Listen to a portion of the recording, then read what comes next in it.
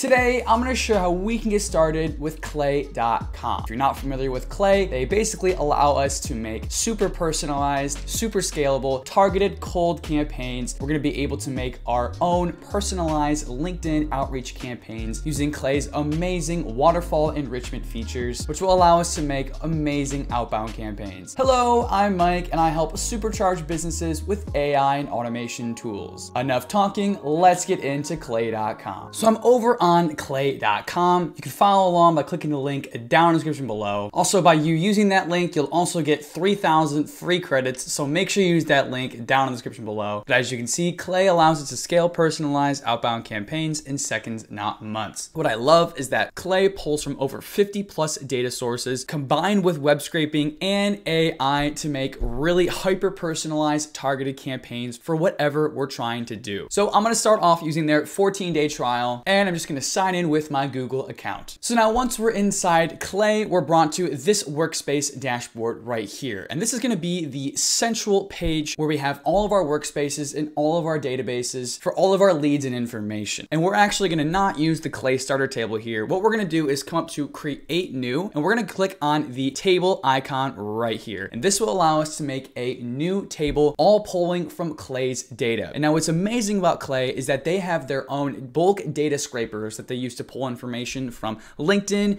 Google, your HubSpot, GitHub, and all kinds of other great sources here to get started on making our list. And what we're gonna do is start off by using LinkedIn. So you can see they have a couple different options for LinkedIn, for companies, for jobs, but we're gonna use the people one here, find people from LinkedIn. So this will allow us to build lists of people from LinkedIn. I'll click on this one, and now we can just select our parameters for the people that we're trying to find for our cold outreach campaign. So I'm gonna go into job title here. I'm gonna look for managers, location, and I wanna find these people in Florida, for instance. And let's say I'm looking for an experience with a minimum of 10 months in their current role. Obviously, you can go through and make this as specific as you want. So I'll click on preview people. Clay will go through, use their own data scrapers, and put together a list based on the criteria you have here. And a couple seconds later, we have over 2,500 matches found using Clay. It's only giving us 50 right here on the table, but using Clay's free plan, we're allowed to import up to 2,500 people. If you decide to upgrade your plan with Clay, you can scrape up to like 10 to 50,000 people, which is insane and kind of mind-blowing if you think about it. But from here, all we have to do is just click on import the 2,500 people we got. And now we're brought to a new import option that will allow us to enrich our data even further. What we can do here is pick a couple different options to get us more data about the people that we're looking to scrape. We can select this option here to get a fully enriched profile, which will include things like their education. We could select this option to also get the personal email, this option to get the work email, and this option to get the mobile phone of the person. And now how this works is Clay actually uses third-party data providers from a lot of sources that you already know to get the information and put it in one consolidated list. So they don't actually have their own database that they pull from. What they do is they use all these other data aggregators as databases to then find the specific person that we're looking for. Clay uses a waterfall technique to go through the first database, look to see if there's any information on that person, and then it will add that information if it's found, and then it will go to the next database if it can't find any information. And it will do that until it's found information from everyone on the list, which is pretty incredible. What I'm gonna do right now is I'm just gonna continue for free with the basic profile data, but if you're on a paid plan, you can easily just select this and get the credentials right here. So let's click on continue for free. We have this amazing Excel looking style database here of all kinds of information based on our search criteria. You see we have all these people here, and there are managers in the Florida state, and they have things like company domain and LinkedIn profiles. And one thing I want to show you is that if we click on all of the profiles right here, we can actually export all this information just by clicking on the export button down here, and then we can download and view this CSV file. This will be all the information we just got from Clay for basically free. If I open it up here, you'll notice I have over 2,000 rows of all the contact information we just got, which is pretty incredible. So that's how we can export any information that we make inside of Clay. But what I really want to show you is how the data enrichment process works. You'll notice on my free trial of Clay, I only have 999 credits, and that will allow us to test out some of the functionalities, and let me show you how this works. So if we come to the end over here and we click on add column,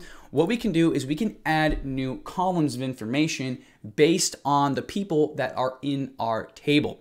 You'll notice I have this add enrichment right here, and this pulls up a brand new dashboard to allow us to basically find whatever kind of information we want on that particular person. So there's some suggested enrichments to find the person's LinkedIn profile, their personal email, or their current company. So let's find some emails. We'll click on find personal email. And as I mentioned before, it's going to try each of these different services here in order to find that person's email. We can also add in other providers if we want, like Apollo, Lusha, or Swordfish. But in order to use these ones, we're actually gonna need to have our own API key if we want that. We're gonna stick here with the 5 ones that they provided for us. And we're gonna use the LinkedIn profile here as the input data to figure out the person's email. And then all we have to do is just click on save. What I'm gonna do here is I'm gonna only run this for the first 10 rows, but obviously if you wanted more information on everyone in your database, you would just click on save and run for all of the rows on your table.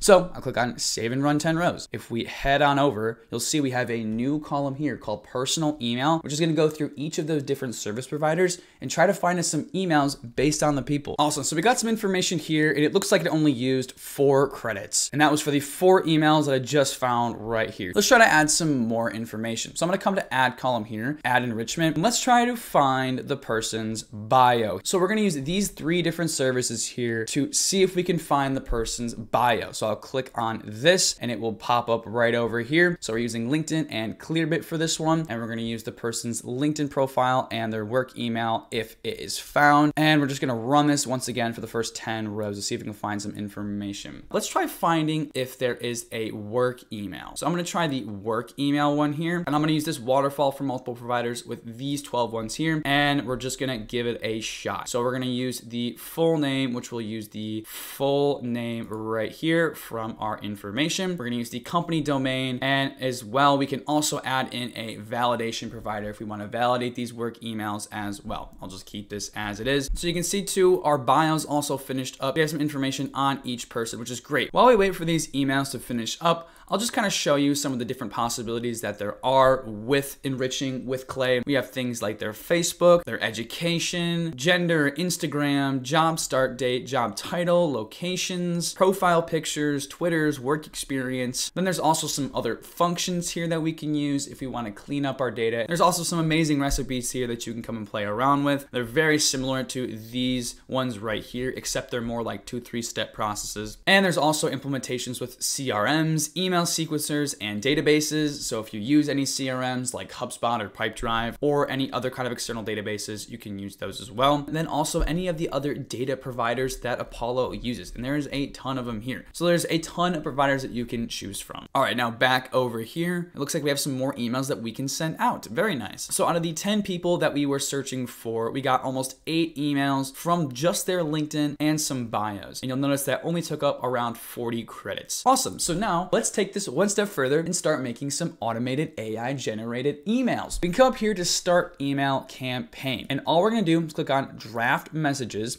And this is where we can draft our example template email that we're gonna use for every row in our database. So we can just start off with this quick question for.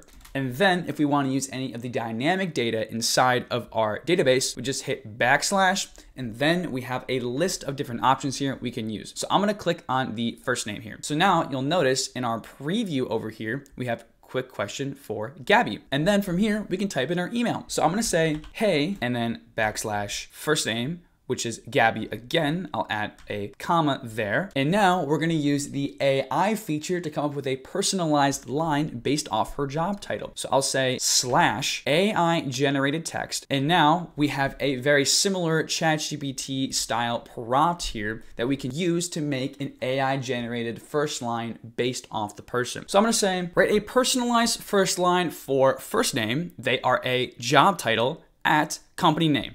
Make this a compliment to the person in one sentence. Be brief and genuine. And then we'll click on Run Prompt. So let's see what we get for this first test here. Your leadership at Maverick Yacht Management sets the standard for excellence in the industry. All right, that's pretty good, but let's actually remove the name here. And let's just say, write a personalized first line and they are a blank at blank. So yeah, you are a true asset to Maverick Yacht Management. Your exceptional leadership sets you apart from the rest. Okay, not too bad. You can make this as complex as you want and use other kinds of fields in here, like using their bio, for instance, that we pulled from that other database to make this personalized email, but I'm gonna keep this pretty simple for now. So based on that, I'm saving the changes, and that's gonna be our personalized first line using AI. Now let's move on here. So now this is where we can input something like our offer if we wanna make a cold email. So I'm gonna say, I specialize in AI development and automated marketing solutions. And I was just wondering if you've ever considered AI to speed up your marketing by 30%. We've helped Sally improve conversions and save time with AI. Would you be against me sending over a case study, Mike? And what we could do is just click on save and run for first rows. And this is gonna make us our personalized emails for the first 10 rows in our database here. And obviously, once again, you can run this for